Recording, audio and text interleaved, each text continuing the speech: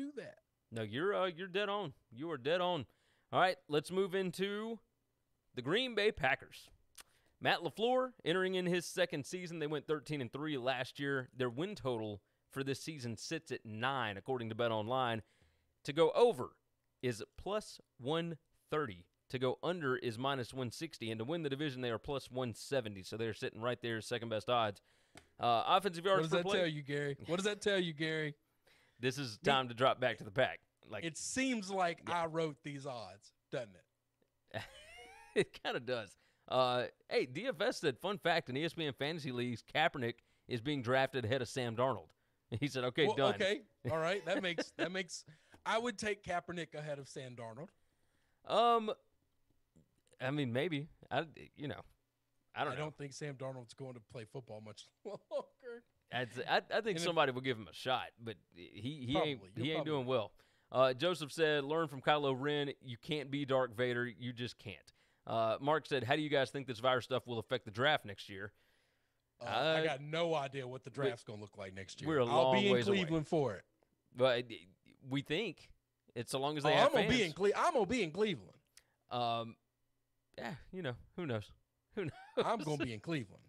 If the draft is in Cleveland, I'll be in Cleveland. DFS said, cram it in your cram hole, LaFleur. Dodgeball, man. Absolutely love it. So I told you about showing my daughter that movie for the first time, right? No, we didn't talk about that. Oh, absolutely loved it. This has been a couple months ago. But, yeah, she had never seen She's it, the never right heard of age it. for it. That's good. Yeah, she's just turned 15 a couple weeks ago. It's perfect age. Perfect age. All right. Number 16 in offensive yards per play last year. That was not good. And this will surprise you, I think. Number 22 in defensive yards per play. They gave up 5.7 yards per play on defense. Yeah, the defense was supposed to be amazing. They just didn't give up a lot of points. Yeah, it's pretty insane. Turnover margin, they were number 7, so that obviously helped them out. They gained half of a turnover every game. They brought in free agent wide receiver Devin Funchess, and then he opted out. And that was the only weapon that they brought in, the only wide receiver that they brought in.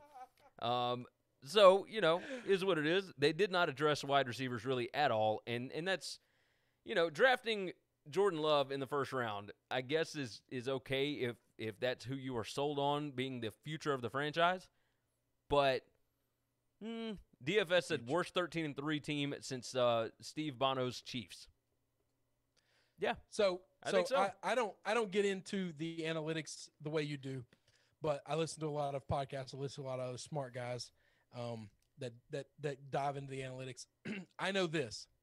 I listened to a bunch of guys from Pro Football Focus not too long ago, and they were talking about this number. This team went 13-3. Their over-under is 9, and they are begging people to go over. They do not want anybody betting under because they are certain it's going to go under.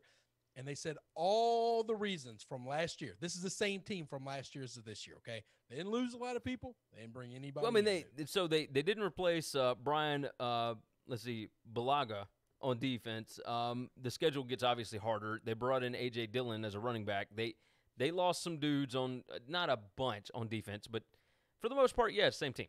Same team. You're right. So, how did they win 13 games last year? Schedule. And this year they think they're going to win 8, whatever, or less. And the only answer they could come up with was every statistical category was just dumbass luck. I mean, Aaron Rodgers was living with a horseshoe firmly supplanted inside his rectum the entire year. Yes. And that's it. That's it. If you look at it on paper, everybody says this team is not great. They're okay. They maybe are average. That is it. There's no chance in hell they're going 13 again. That tells me I don't think they believe they can win. What are the odds on them to win the division? Plus 170, so second best odds. Yeah. So they're not paying you very well to win the division. I don't think I'm following Vegas here. I don't think this team is good. I watched them play last year. And we said this week in and week out. I have no idea how this team is good. Like, I watched them. Yeah. I saw they won the game. I don't think they're good. And I thought I was crazy. I thought there was something wrong with me. I don't like Aaron Rodgers. I don't hate Green Bay. I've never hated Green Bay. I used to love them when Favre was there. We went through this a couple of weeks ago if you've been a part of the show. I am very much of the world when there are two rivals, you love one and you hate the other. Okay. Yeah. I chose Favre many a year ago, and I have not changed my choice on Brett Favre over Aaron Rodgers. All right. So that hate will be there forever. That's just what I don't know why. I drink Coke and I don't drink Pepsi. And that's I can't explain it, but that's it. I made my choice and we're done. The conversation's over. Here's the issue. I can't see this team being very good. I don't think Brian LaFleur is good as a coach. Matt LaFleur. Matt LaFleur, whatever. It's all the same. I don't know right? his name because it doesn't matter, because I don't think he's going to be there much longer. Yeah. I don't know. I think there's a world in which hang on. I said this a couple of years ago when Lamar Jackson got drafted, and I'm going to say it again here.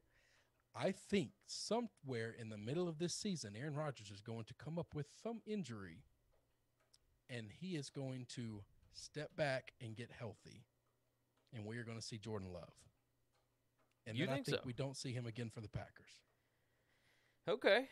Gomez jumps in. Nope. He said Aaron Rodgers can win you 3 more games by himself. Hope for early snow if you're a Green Bay fan. Sure he can.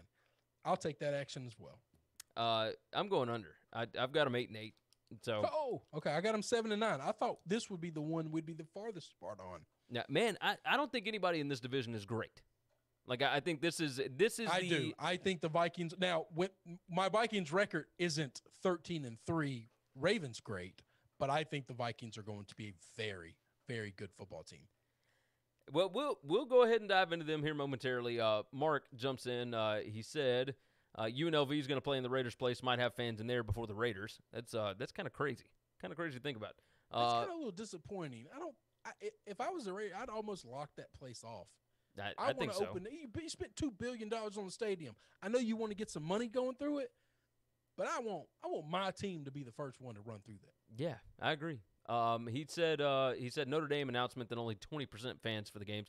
Look, that's a way different look than what it was last week when everybody was talking about Notre Dame might not play. So Yes. I will take any fans I can get in any of these stadiums. Mark also said, I heard Aaron's nuts were removed by Danica. Damian said Packers going in the basement with the Lions. And DFS said exactly that.